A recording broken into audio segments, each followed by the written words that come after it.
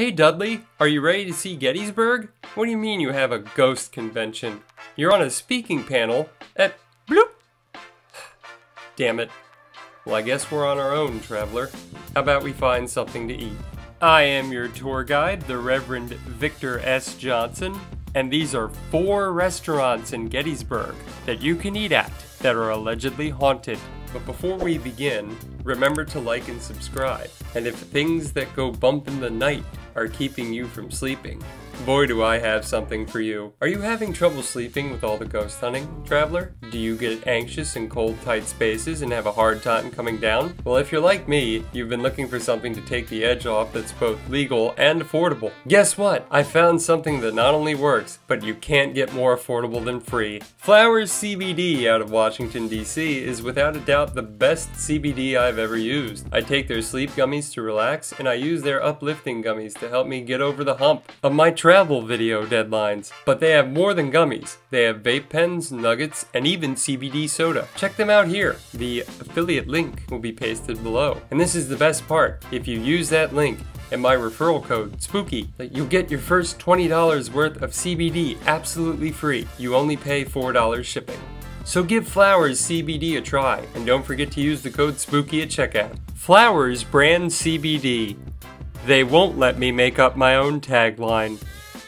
Now let's get to the video. Traveler, Gettysburg is a town based almost entirely on travel and paranormal research. According to Destination Gettysburg, U.S. News & World Report ranked Gettysburg as its 3rd best vacation destination. On top of that, Travel + Leisure ranked it as America's 6th most haunted town. I once saw a t-shirt at a souvenir shop that read, "Gettysburg, a ghost town with a history problem." And that about sums it up. Ghost tours, paranormal investigation experiences, and nights at haunted bed and breakfasts can be found all over the town, traveler. But what if you tend to travel light in both the suitcase and the wallet department, like me? Well, instead of a tour or a ghost hunt, what if we could eat and look for ghosts? We can eat at these 4 haunted restaurants right now, with the possibility of getting a spirit with our burger. Number 1, Dobbin House.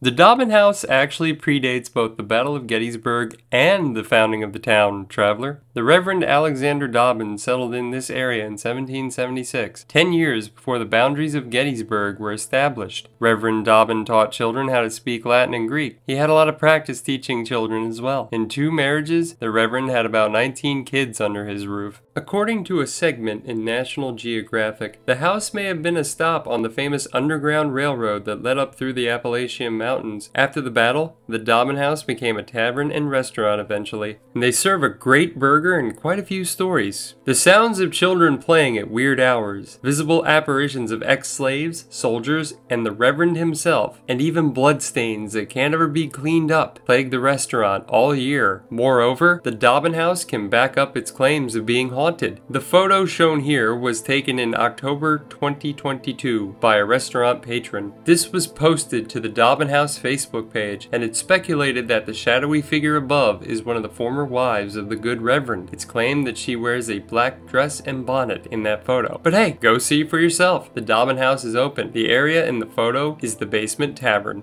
Number 2, the Farnsworth House. The Farnsworth House has a dark history to it. I mean, just about every square inch of Gettysburg has a dark past, but one of the more infamous acts of the battle might have happened from the attic of this historic home. The bullet that killed Jenny Wade, the only civilian casualty of the battle, may have been fired from the attic window that everyone now stops to see. Many paranormal investigation groups have come through this home and trudged up to the attic, traveler. The Ghoul Boys, formerly of BuzzFeed Unsolved, made a trek through the town for their final season. Ryan also mentions the next stop on this list in that episode, which is ironic in itself. But we're not finished here at the Farnsworth yet. Several different ghosts, including what might have been Jenny Wade's killer, may still roam the house. A few homes in this town were commandeered by Confederate sharpshooters during the first day of the battle, when the South overran the Union and set the North back to the rally point at Cemetery Hill down the street. People have also complained of a young woman and at least one precocious child roaming around the house while folks try to sleep. That's another thing, traveler. Not only can we eat here and go on a ghost hunt here, but it's a functioning bed and breakfast where you can sleep, too. Lodging comes with amenities such as free tickets to ghost tours and ghost hunts. As a matter of fact, some Someone in the ghost hunt group the night I went told me they were experiencing weird phenomena in their room. As for dining, the Farnsworth house has some incredible, fantastic, upscale American cuisine to eat before the hunt begins.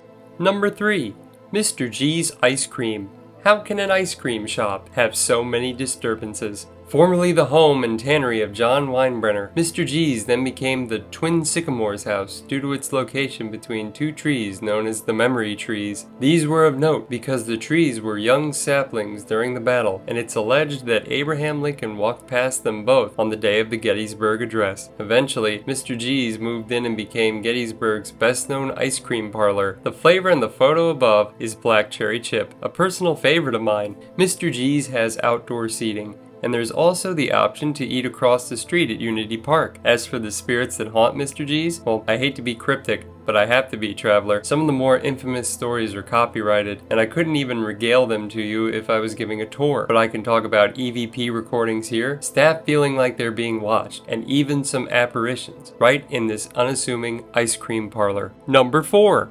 The Hoof, the Fin, and the Fowl. This is the last stop, traveler. Whereas we spent the previous 3 visits at Confederate sniper outposts, the Hoof, Fin, and Fowl was closest to Cemetery Hill and the Union Rally Point. The house in the background is the former National Soldiers' homestead, but even before that, it was the command post of Union General Oliver Otis Howard. This area was also a field hospital. Many Northern soldiers were buried beneath the ground. This is also where amputations were conducted. Want to take a guess as to where the discarded limbs are buried? That's right, they're buried right here. According to stories I've been told, this is where they put the amputated body parts. This area is known as Old Gettysburg Town and is very spiritually active, at least to me. When I took tour groups with dogs, the dogs refused to go towards the back of the restaurant. They'd often whine and whimper. As for the restaurant, there were other restaurants on the ground before, such as Cracker Jack's and some other places, but they only stayed a short time. This isn't indicative of the quality of the food inside, but some of us who tread on the ground tend to tread lightly. We hypothesize that there may be a curse. As for the restaurant's ghosts, we have some noisy ghosts here. The term in German is poltergeist. I hate to be cryptic, but I might not be allowed to divulge this tale, though here's an investigation by Wolf Paranormal if your interest is piqued. As for the food, Hoof, Fin, and Fowl serves upscale cuisine, including a delicious salmon dinner. For those of you travelers who want nothing to do with the spiritual aspects of Gettysburg, I can't promise that, but I can recommend a fantastic pizza place that I've never heard any ghost stories about. That's right, Tommy's Pizza. Tommy's is a great local staple, and they serve a great slice. Being from the Philadelphia area myself, seeing such a classic, gooey, and thin crust style way out in the south central part of Pennsylvania is refreshing to me. The slices come out hot and quick and are a great way to spend the evening before the ghost hunt. So I hope that satisfies both your curiosity and your appetite, traveler. I know it was a lot, but you can't say you didn't have dining options in Gettysburg. And the best part of this journey is the miles of the battlefield we can now walk to burn off all those calories. Bloop! Well, nice to see you again, Dudley. You missed all the food while you were at the convention. Now let's go home. Once again, I am the Reverend Victor S. Johnson. This, as always, is my sidekick, Dudley. Safe travels, traveler.